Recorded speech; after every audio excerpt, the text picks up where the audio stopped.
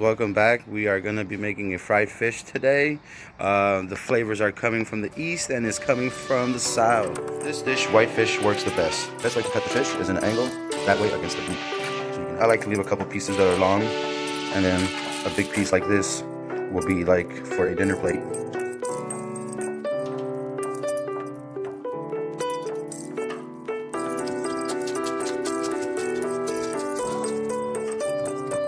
Lemon juice into the fish and everything else that you prepped to put inside: the parsley, the cilantro, ginger, and the garlic.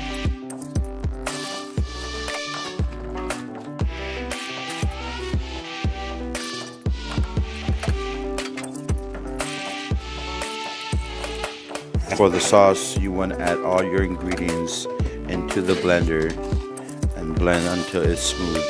A little bit of water will help it.